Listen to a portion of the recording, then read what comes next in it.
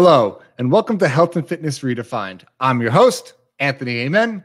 Join me today as we take a dive into the world of health and fitness, where we learn how to overcome adversity, depict fact versus fiction, and see health and fitness in a whole new light. Today, we have not one, but two amazing guests.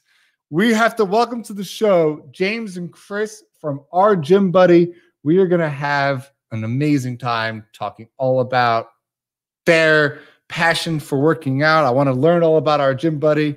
We're going to learn about how they met. It's an awesome story, guys. So let's get them on here. Welcome to the show, guys. Anthony, thank you. Appreciate it. So just a quick homework for the audience. Who's James and who's Chris? So I'm James. I'm Chris. Welcome, guys. So who wants to start and just tell us how you guys met, how the backstory for Our Gym Buddy, and then talk about what is Our Gym Buddy, and we'll kind of take it from there. I'm stuck. You want to do this? I got it. All right, cool. All right, so we both met in the Army. We went to airborne school, and that is in Fort Benning, Georgia. I went in February. It was after the Super Bowl, so it was really cold in the morning. I had no idea it even got cold in Georgia because I'm from Michigan, and he's from Florida, so I'm sure it was really, really cold for him. But we met over there in pursuit of being paratroopers. I actually did it to get out of going to Fort Drum in New York because I don't like the cold. So we went there, we graduated our course, and then it just so happened to be that we both got stationed in Germany. Like, the odds of that, so weird. Oh, and we're both Libras as well, so that works for us. So we were in Germany. We ended up deploying together to Afghanistan, came back. His tour was a little bit shorter in Germany because he was needed elsewhere. I did my 3 years, and then I went to Fort Campbell after that. And then, we pretty much got out of the military. We were trying to find out, what to do once we got out. He went to Lockheed Martin. I went to go pursue pro wrestling. And I was studying business marketing. And then the COVID happened. And then one day he just told me, tell me that part. And then Our Gym Buddy came about during COVID. We were both talking on the phone a lot, keeping in contact. We wanted to start business or something. And Sainz used to be a trainer, and he was getting a lot of hit-ups about training people after being in the military.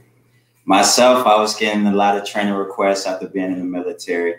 And we noticed a lot of people were struggling to find trainers, even though a lot of people know it's not too hard to find them, but you had a lot of people out there struggling, at least for certain categories. So that's when we came about Our Gym Buddy, the fitness directory with different categories that people could go, whether they're in their hometown traveling, and still find a trainer just to fit the needs that they're looking for. All right, I need to jump in here. Did I hear you were going for pro wrestling? You did. I'm actually still pursuing it. It's just on the back burner right now while I push this, because I believe that this company really can change lives, because America has a really bad obesity problem, especially the state that I'm from. Whenever I go back to Michigan, I see it everywhere. And then even when I do go to a gym, I see that people don't really know what they're doing. And I can only do so much and can only be in so many places. So with this platform, I feel like people will be a lot more comfortable in hiring trainers and helping them out with getting a healthier lifestyle. Like, it's to me, health isn't about being like the biggest, strongest person. It's just you being at a healthy state to where you feel good, where you get up in the morning and you have that energy, where when you go to sleep and then you feel like you accomplished something in the day. So that's why I'm stopping on one dream, my childhood dream, in order to work on this because my grown-up dream is to make an impact in the world that's going to do it better. That's awesome, man. I met Mankind once. That guy is big. Yeah. He's actually one of the greats, just because he can throw so many different personalities. Awesome guy. And you're at Lockheed Martin. Are you still doing that now? No, so I quit Lockheed Martin. Wow. Yeah, as a Toucan's financial analyst, and I quit Lockheed Martin just to pursue this and keep growing with this. Also help the community and help trainers who don't know how to market themselves get out there to help the community. Well, one statement, then a question. So, statement, thank you guys for serving. I think it's the most underappreciated. People do the military. You guys, we owe you everything. So, thank you for that. And why did you join the military? What was the passion to do that? I know you mentioned Fort Drum, and I'm sitting here laughing in my head because I went to school in Oswego. So all the guys from Fort Drum would come out to us and go out drinking with us. Yeah. Because they just wanted to get the heck out of there. Sure. So me, I was scared of heights, but I went to airborne school to get out of Fort Drum just because I don't like the cold. Just for that same reason. I heard that Fort Drum was miserable. No, you have no idea. Windy, 40-mile-per-hour winds every day. Always like the one time class got canceled, it was because it was -20 outside, not because of the snow. So it was, I don't know how they lived up on the fort over there. We're lucky we had dorms at least. Yeah, no doubt. Yeah, nope. And they try to sell us about that college too. Oh yeah, there's a nice college nearby and whatnot. Nah, but now hearing it from you, I'm glad I made the choice that I did. But no, I actually I decided to join the military just because I wanted to get out of my city. I was a misguided kid, so like I really didn't know where I was going. I had 3 jobs at one point in time just in pursuit of money, which is terrible. Like I will never pursue money ever again. Like happiness is the way to go. But yeah, no. So I was working 3 jobs. I was working at Lowe's. I was working at a hotel, and then I was working in a grocery store in the meat department. Wow. And yeah, I was just sleeping on breaks, and then I would eat when I was driving from one job to another. I was 18, 19 years old, so I mean, you know, at that age, you can afford to do all that. But yeah, now, no way will I do that. But yeah, so the Army, honestly, my stepdad would always tell me about it. He said it would instill discipline in me, and I would really like it. He tried to sell me like on the bonuses and like the free schools, but I had already dropped out of college at that point in time. I really didn't care about college.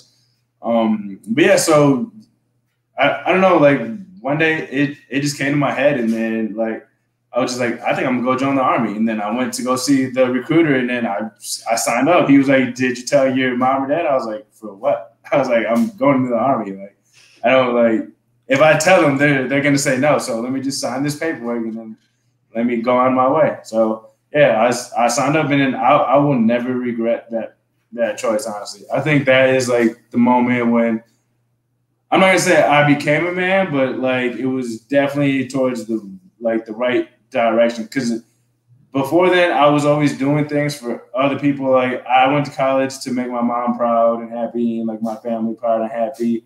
I just decided to live life for myself, and I mean it's worked out. I got to meet him, and then like I got to meet a bunch of other cool friends in the military. I can pretty much go to like any state and be able to stay at a friend's house. I can go overseas and stay at a friend's house. Like the networking is amazing in the military, and then like the knowledge that you take with it as well into the outside world. It's weird to call it the outside world, but when you're in the military, like it is 2 different worlds. So the skills that the military teaches you, they really do apply. And like I said, I will never regret that choice. And I signed up, honestly, to better myself and because I wanted to get out of my city. I want you to realize that there's 2 really good points you made. I don't even know if you realized how impactful they are. The first one you said was you're afraid of heights and then became a paratrooper. Yeah. That's step 1, man. Conquering your fears, just jumping head first into something. That's got to resonate with people. Like you're afraid of, and you're literally jumping thousands of feet above, free falling. That's one way just to get over. I love that. I love that, man. Bravery and aspiration. Love it, man. Well, that's how much I Yeah, it's awesome. And then you said you grew up going into the military, and it taught you that life isn't about money. And I think a lot of people have that misnomer where they go get the steady 9-to-5 jobs and they think that that's the way for happiness. But then 20 years later, they hate their lives. They're fighting with their family. Their health is horrible and they're upset. But it's like you could have done something where you feel better about yourself. You're happier. Who cares about the gadgets? If you don't make millions, who cares? You know, it's about being happy in your life. So I really love those 2 points you really made. That means a lot. And I really hope people take that take-home message. But James, tell us a little bit about your side of this. Are you kind of sitting there quietly a little bit? I'm the talker. So why did I join the military? I'm not gonna have as many cool points as Chris has. Hey, you never know. When I joined the military, I was losing my passion for sports, high school sports. I wasn't working. I was just the kid that didn't work in school. But yeah, I was playing Call of Duty. Modern Warfare 2. The military is nothing like that, I'm sure. And yeah, Modern Warfare 2, the best Call of Duty. And I was there with my friends, and we knew we had to join do something. Because I knew I was gonna survive in college at the moment. So I was also all over the place. I knew I wasn't gonna be able to focus in college. I wasn't really focusing in high school. So I knew if I just went on and partied in college, it wouldn't have worked out. So after playing Call of Duty, I was like, hey, let's join the military. I looked at my friend. I was like, let's join the military. He was like, let's do it. So joined the military, start Call of Duty. I got to see war. I mean, it got cut short. I got hurt by RPG. See the Purple Hearts. Yes, okay. So that's pretty much why I joined. Unlike Chris, I didn't escape the cold. They sent me to Alaska. Wait, you went to Alaska? You went to Alaska. Oh, sorry. I'm a Floridian in Alaska, so I gotta pay your dues, baby. I didn't get to avoid that. But over my time in the military, I definitely learned a lot. I grew up.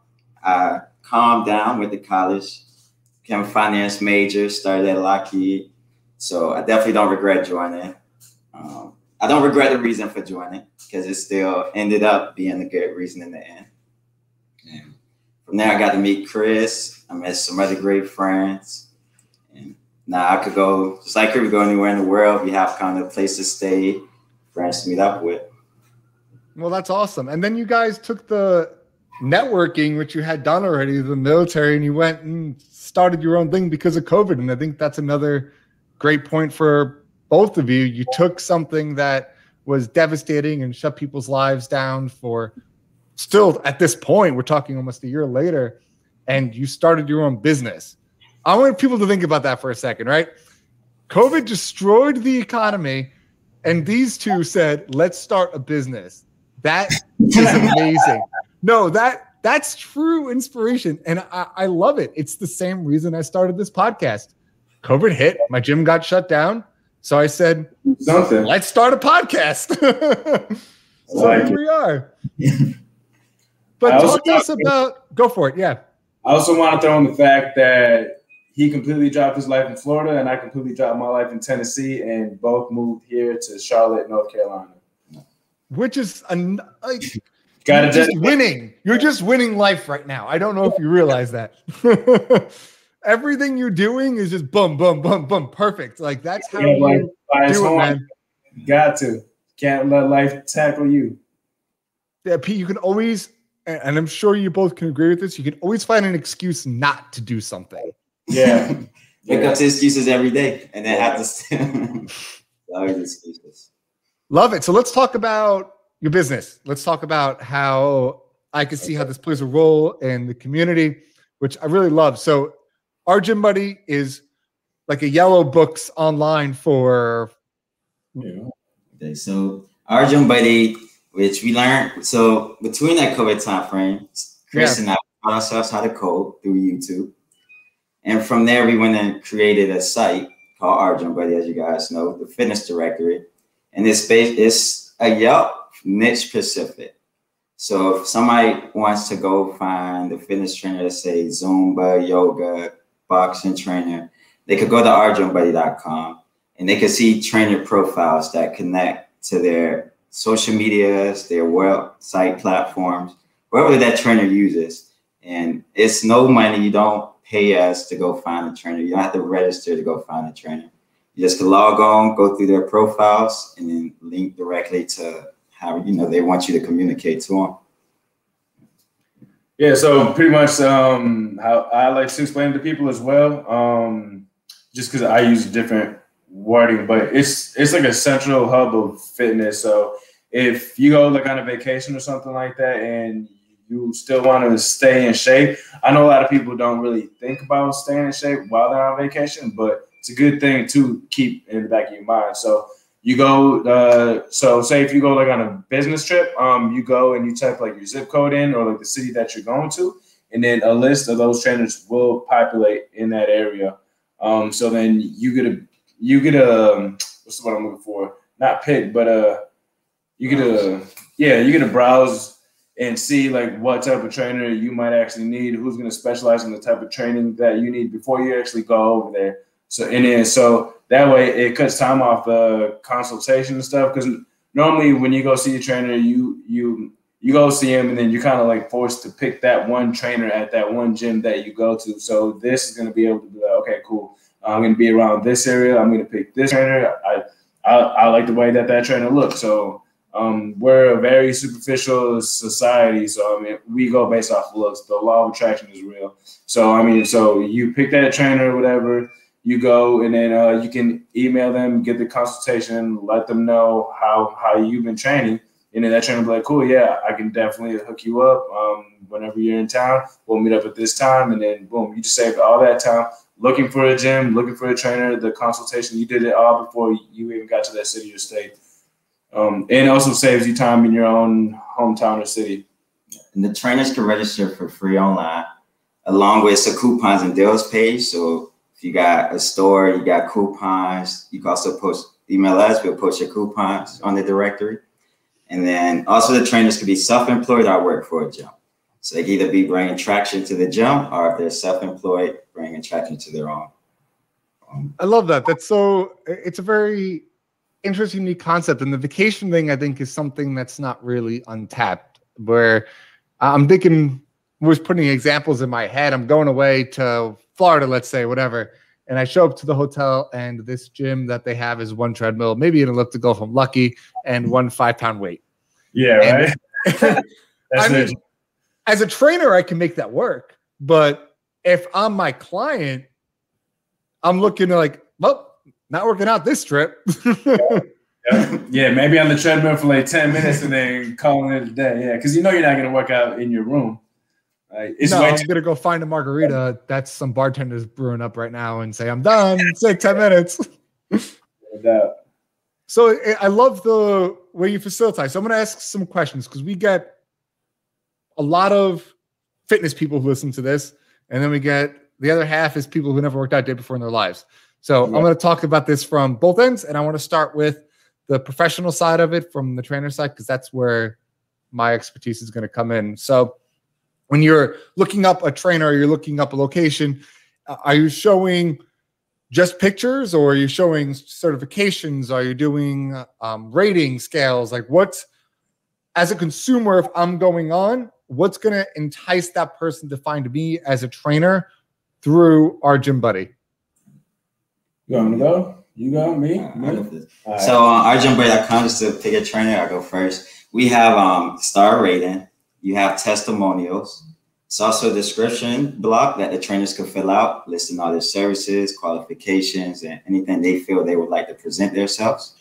You can upload pictures, videos, and also I say you can also link your Twitters, your Instagrams, your personal platforms. So when the trainer looks at, when the client looks at your profile, they have access to basically everything to do as much research as they feel they need to do of all the platforms or services that you offer for them just to scale and search through. Love it. And then from the client side, I'm somebody who's never worked out a day before in my life and I'm trying to get into fitness. Are you guys doing, is it just a directory, or are you giving that client resources, let's say tips and tricks of how to work out, how to start moving? What advice do you guys personally have for people? So we actually have blogs on our website, like what you should bring to the gym, what a good relationship, like what a trainer and a client relationship should look like, and it's written from a trainer. But yes, so we're constantly updating blogs, or we're throwing in some new blogs. So that's like the free content in there, so people can like sit down and read and know what to expect when they're embarking on a fitness journey. Because I mean, once you commit to living a fit lifestyle, it's completely different from like how a sedentary person lives. Like, you won't be on the couch for 4 or 5 hours watching TV and Netflix. You'll be more conscientious on what you eat. You won't just go to BK every single day and then like McDonald's for dinner or something like that. Like you. Yeah, so we have blogs that'll keep you on path, steer you in the right way. Our Instagram, we're constantly motivating people to work out. On our Facebook, we're actually just getting that started. We're actually trying to reach 1,000 followers by Super Bowl Sunday. Hopefully that happens, but we're sitting at like what was it, like 731 right now? So we're constantly promoting ways for people to work out, to go check out the website. So we're doing the marketing for trainers, so people can go there and then find the trainers, and then the trainers, for them to post the ads, that's the only thing that we do charge. But it's completely up to the trainers to sell themselves. Like it's not on us to sell like what the trainers can do, or like their success rate. So they get rated obviously by the people that have used them in the past. So if people don't like how those trainers work, then they get a low rating. And I mean, that's not going to be our fault. That's going to be on the trainer themselves. They themselves need to get better. So our platform is going to hold trainers accountable as well. So what advice do you have for people to find a trainer? Sorry to cut you off. Go ahead and continue your statement, but I'm looking at, give me advice as the client of what I should be looking for. But first, James, hop in there. Find a trainer that is going to be able to satisfy your needs. Like if you just want to be like overall healthy, I wouldn't go for a powerlifting coach. Like it just doesn't make sense, right? Like if you're training for a marathon, you wouldn't go to like a bodybuilder coach. So go find the niche specific trainer, and that trainer will be able to help you out the most. Go look at their past clients and on what they specialize in, because not every trainer is going to be the right trainer for you. Every trainer has a different like type of style. There's no right way of fitness. There's no wrong. I mean, yes, there's wrong ways of fitness, but there's no like one specific way to train or how to work out. You just have to find out what you like, what you think you would like, and try that out. Awesome. James, you had a comment before. I want you to finish that. Go. When he mentioned about Trainers Plan for Services, right now we offer a 30-day free trial and a 90-day coupon. If you just go on our social media and see the coupon, so everybody know, so that way you could try out this service before you start to have to pay for it. And it's $12.95 after that a month. It's only $12.95. Oh, it's nothing. For you, yeah, we're doing all of the. You can advertise yourself, but we're spending way more than that advertising for you. So. I love it, but I want to continue on this advice for help finding a trainer. We'll make that kind of the drive home point of this before we wrap up. But so as a client, I'm hopping out, I'm trying to find somebody. I'm looking for specific niches. As a client, should I hop into something that's more like an Orange Theory style? Should I hop into more of a CrossFit? Should I hop into functional training? How do I know what would be best suited for me? Any advice you can give on that? So I'll go first. I say, I guess, if you're someone who likes activity, dance, and want to train without feel like you're training, I'll probably suggest Zumba. We have Zumba category, something that's more you're training, but necessarily isn't in the gym training, or it could be a way for you to get in shape, to work your way up and get the win before you maybe want to hit up a personal trainer and start lifting the weights and going that heavy. Yeah, that's what I should. So for me, in the past, most clients already have an idea of what they want to do, whether they want to lose weight or if they just want to be faster or if they want to build some more muscle. So, like I said, find that niche specific trainer that is closest to what your thought process is on what you want your body to look like or what you're willing to put yourself through. And like, make sure that you're going to be 100% committed, even if it's just that one day. I would also go tell them to go try out different type of workouts. Cause I mean, what they think they like and know might not be what they actually like. They might like, so say somebody's been doing Zumba, they're like, they really haven't gotten too many results. And then they try boxing and then now they love boxing. Like that. I wouldn't put a cap on any one specific category because I myself, I like to go running. I'm not training for a marathon, but I do like to go running. I like to lift weights. I like to do boxing. I like to grapple as well. There's just so much in fitness. Like all I can really tell you is just go and try every type of fitness. Like, I mean, you're not going to tell somebody to just go eat pizza, right? Because pizza is amazing, but like you can't just tell it's the only food you need for the rest of your life. Like, no, you need to try different things. Just let them know it's free for you to look and try to look for different things. Yeah. So just ask the trainer for a free consultation on how it's going to be. I love that. It gives a lot of definitely good inside information, and it's definitely something people need to do more of. If the pandemic taught us anything, it was the obesity rate during this has shot up higher than ever before, which is insane.